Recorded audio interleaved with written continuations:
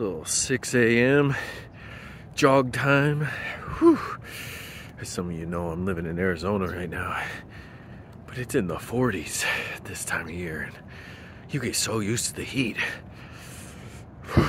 You get outside, I forgot what it was like to shiver. Man. All right. Time to get it.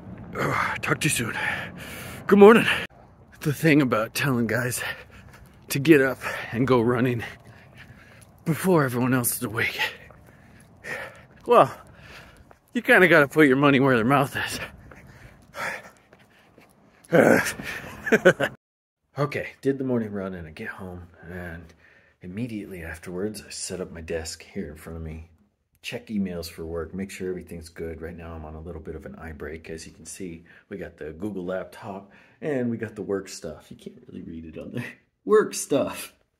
I can't show you anything in particular on that laptop because of state protections and whatnot. You know, federal protection of data. It is chilly, so I might be a little shivery during this. But make sure work is good, running is done, and here we are. I want to share with you a few things that have been absolutely beneficial to my life, and that they're regularly forgotten, but when you partake in them, your life is just better. And I never thought of these things when I was younger. You just don't think about that. But now in my 30s, and they pay massive dividends, let's put it that way. So what I'm talking about are things like Pre-hab. If you've never heard the term, it basically means you're preparing your body to take on all aspects of life and avoid injury. Okay, Pre-hab. You should look it up. There's lots of different exercises and stretches you can do. Basically just making your body as bulletproof as possible. And I don't know if that phrase is copyright for any particular exercise style. Sorry about that if it is, but it's good. Like, look up, what's his name? Knees over toes guy. He does a lot of different exercises, stretches and whatnot that really strengthen your knees and all parts of your body, really. One thing I've really come to enjoy is bodyweight squats, where you're focusing on staying on the balls of your feet. Okay. When I was younger, balls of your feet, I thought that meant the heel, right? No, that's the part where your toes meet your foot, the balls of your feet. You know, you're like standing up on your tippy toes, balancing. So you're doing a bodyweight squat on the balls of your feet, and you try to go butt to grass. There's another phrase for that, but you try to go as low as you can during that squat form, and just do this repeatedly so that your weight is focused in your knees. Okay, keep your knees tracking over your feet as you go down. Do good form, but you're focusing on putting that body weight into your knees so that it strengthens all the muscles of the knee. And there's different variations of this. You can do like a side lunge.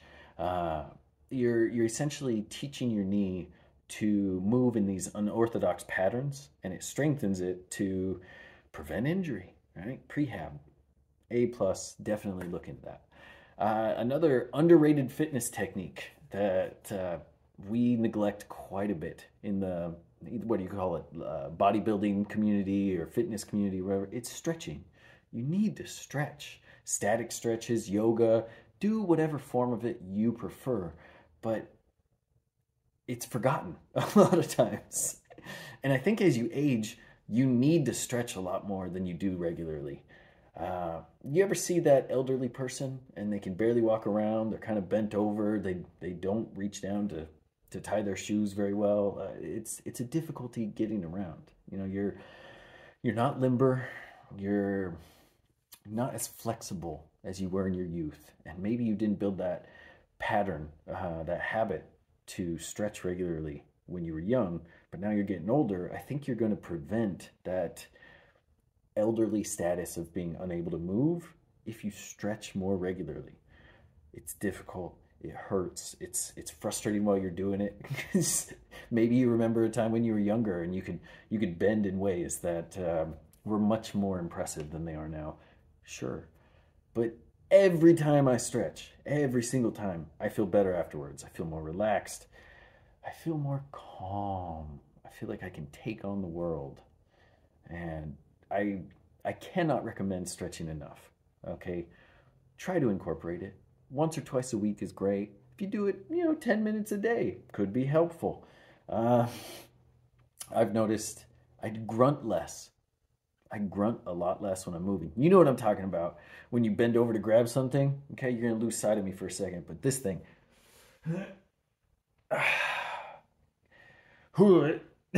You know what I'm talking about? When you bend over or move or reach to grab something and you make a noise, you're getting up off the ground and go, why?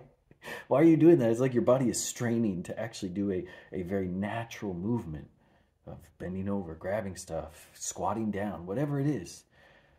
Your body is much more flexible than you think it is, and it can be much more flexible than it is now, and it's only going to benefit you by doing that. I think it'll help us age more gracefully, essentially. So this mixture of pre-hab and stretching and the runs in the morning, I mean, that is my ace in the hole. Even if I stop lifting today, if all my muscle goes away, God forbid, right? But I'm going to be taken care of by past Luke, who's doing these things now. I'm working on my cardio. I'm making sure my heart is in a good place. I'm working on prehab so I don't pick up my kids and blow my back out. I'm bending over to grab something in my knees. I don't tear my ACL, right? Because I'm doing these unorthodox exercises that keep me from getting injured. I'm going to be playing soccer with my kids, and I'm going to like pivot really fast in one way and blow my knee out. Like, I just want to avoid that, right? And then the stretching just helps so I can tie my shoes when I'm older. I can actually bend over without making weird noises. Man, have you noticed that getting older? Do you do that thing? Man, I catch myself doing it, and it's like, why? Why? It wasn't necessary.